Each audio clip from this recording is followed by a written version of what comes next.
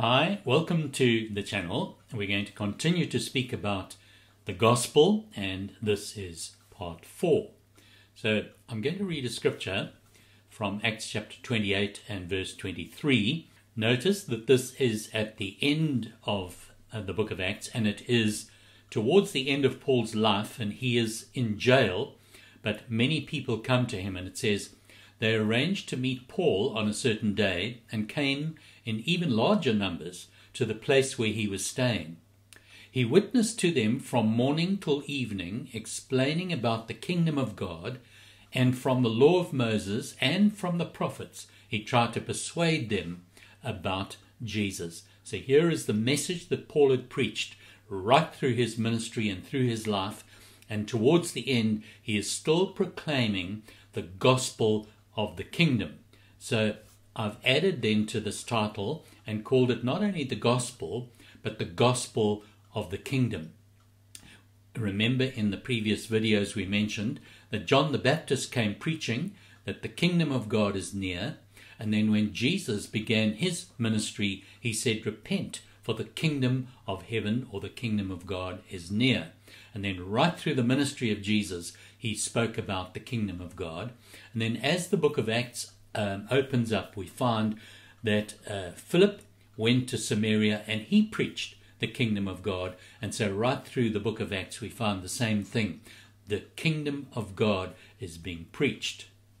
Now, I've emphasized this because generally it seems that there is an understanding that the gospel is purely a New Testament message, and that when we preach the gospel about the Lord Jesus and people respond and believe upon him, that they become part of the church of Jesus Christ, the bride of Christ, and the body of Christ. Now, while that is not incorrect, we need to expand our thinking and recognize that it's a far greater picture, because having become part of the family of the Lord Jesus, we are really also part of the kingdom of God and the kingdom of heaven.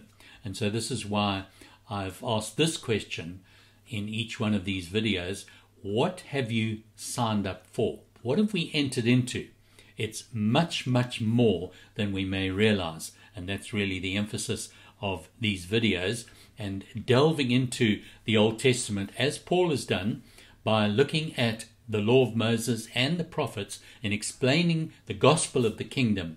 We're endeavoring to do the same thing, looking at Old Testament scriptures and seeing how they relate to us as New Testament believers, and in fact as Gentile believers who've now been added into this wonderful gospel message, or this good news of the kingdom of God. And now, what does this really entail? What are the implications behind all of this? So that's really what we're exploring in these videos.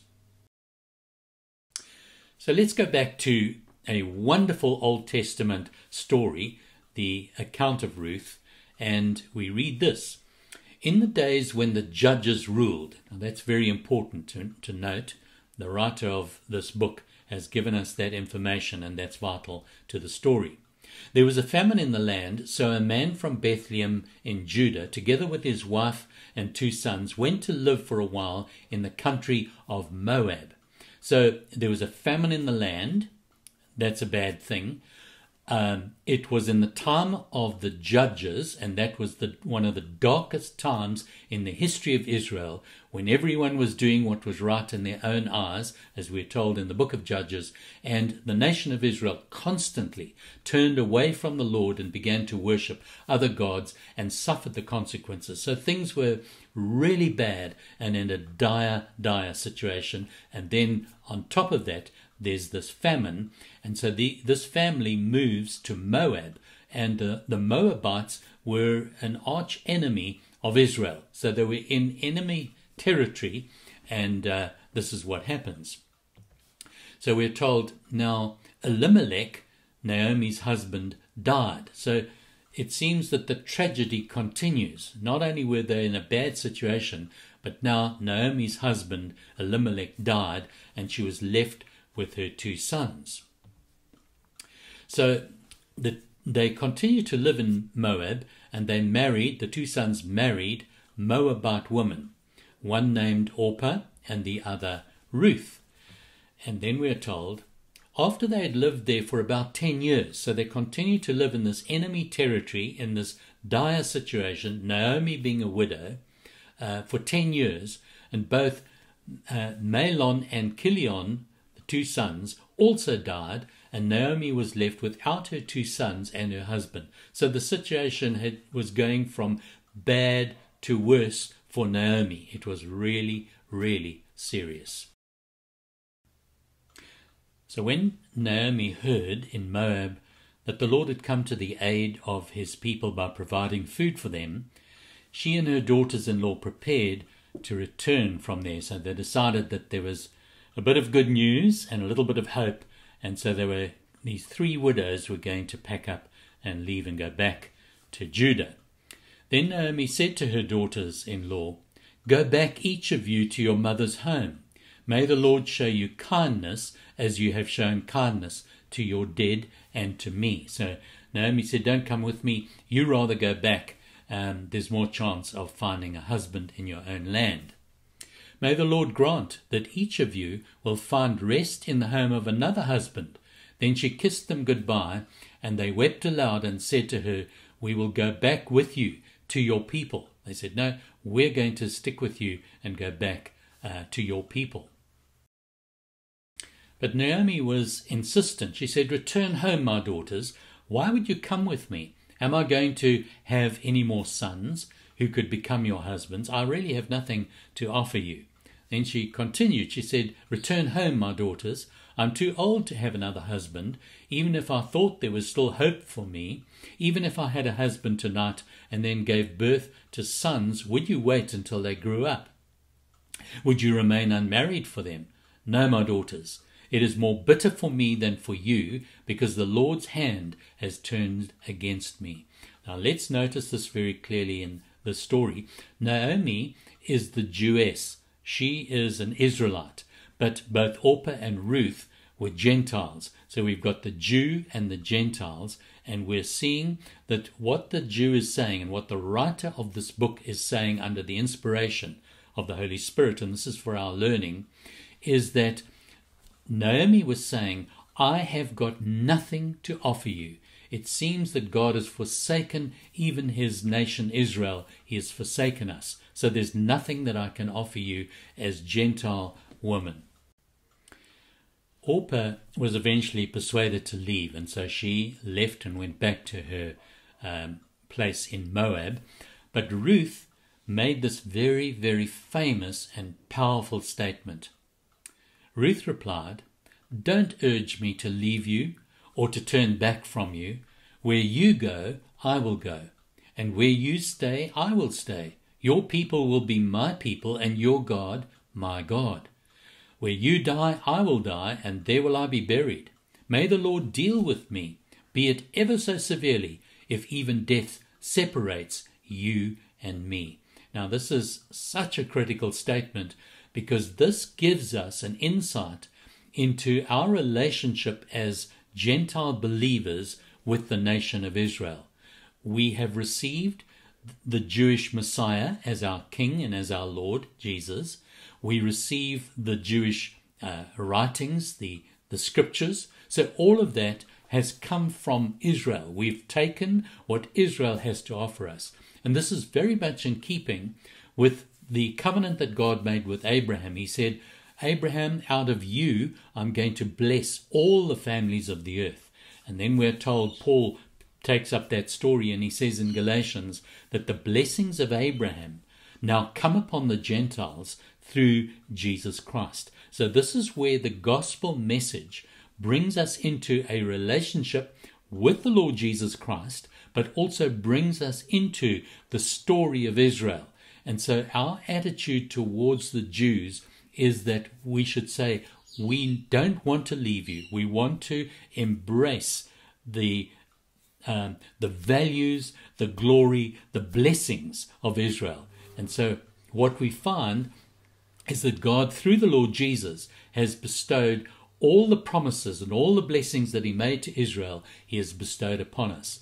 Now he has not forsaken his people, but he has opened the door through the gospel to allow Gentiles to now come in and be part of this great and glorious story that God has developed from the beginning of the Bible, and it is working towards its glorious conclusion. So let's now turn our attention back to the New Testament and to Paul's teaching, remembering that Paul was an apostle to the Gentile, to the non-Jew. So he brought the gospel of the kingdom to the non-Jew, to Gentiles, and he said that he was not ashamed of the gospel of Jesus Christ, because it is the power of God unto salvation, to the Jew first, and to the Gentile also, to those that believe. And so this is what Paul tells us, and these are vital truths for us to consider in the light of what we've been saying. He says, "For this reason, since the day we heard about you, we have not stopped praying for you.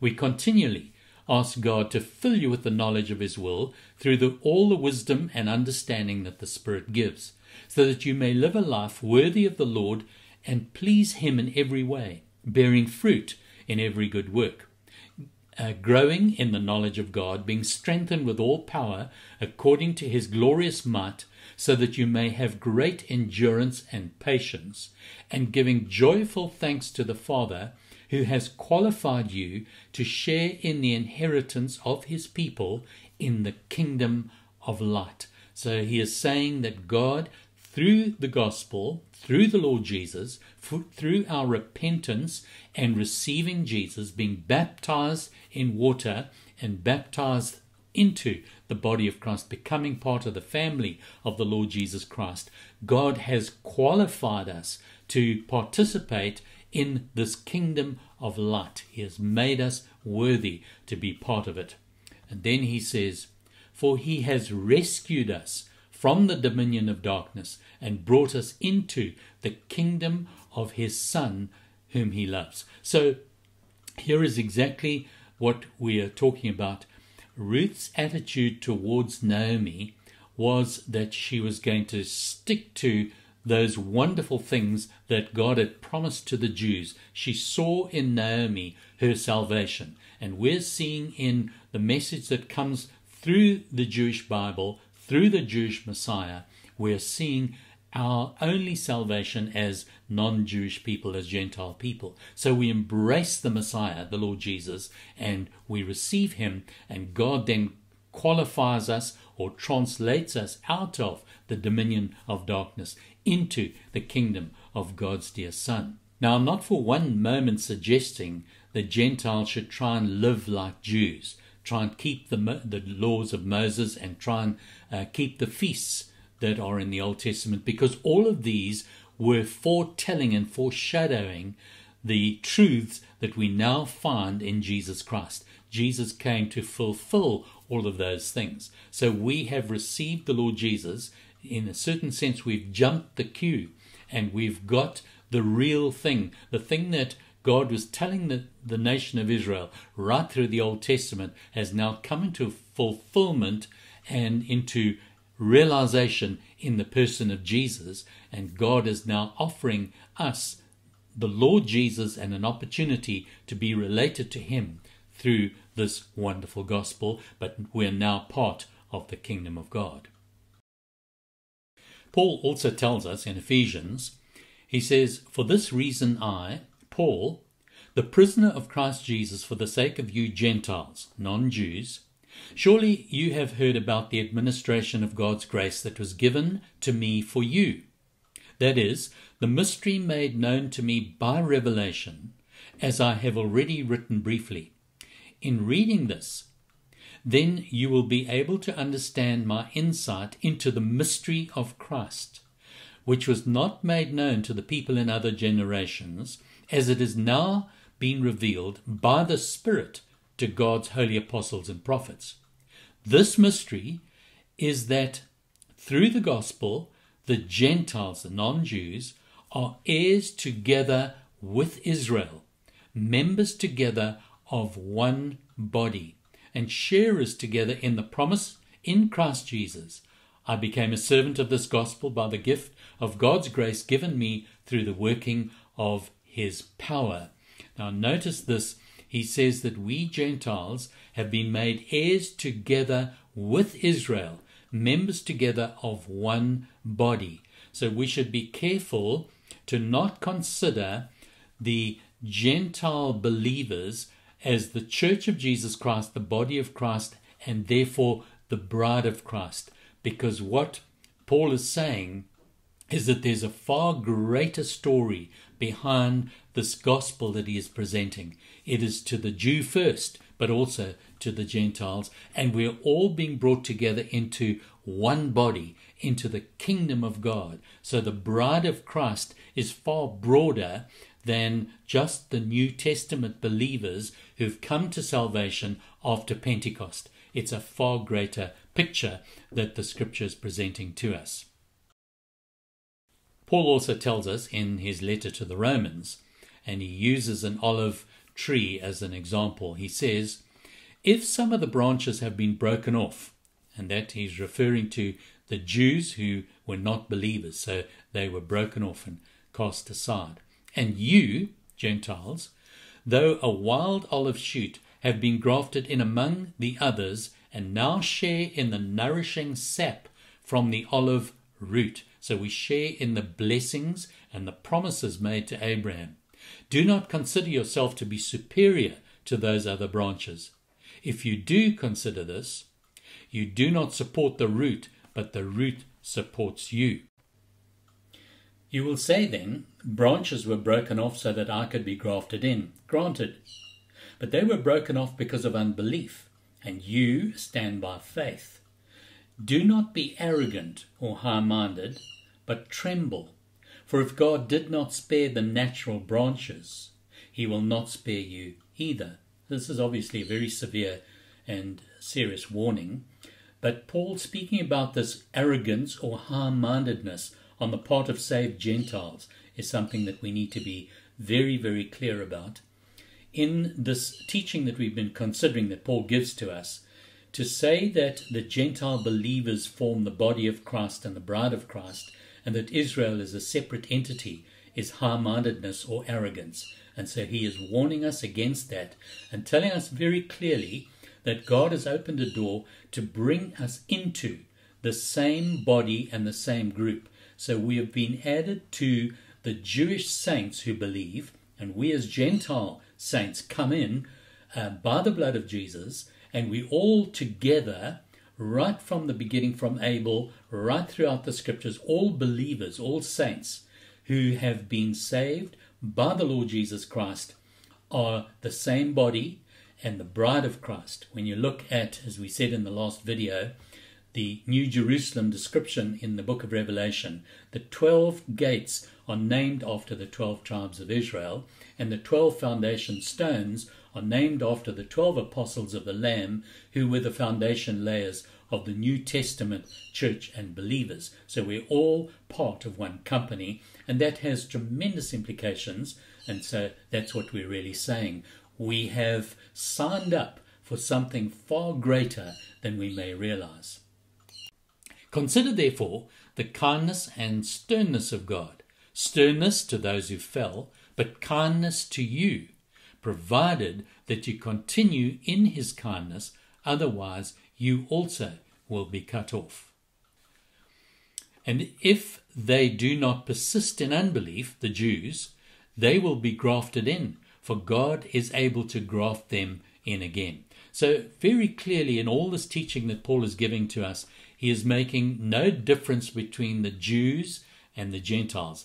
The saved Jews, those that believe, and Gentiles who now believe, are all part of the one body, the bride of Christ, and the kingdom of God. This is all one great and glorious gathering of people that Jesus is bringing together to be part of his kingdom.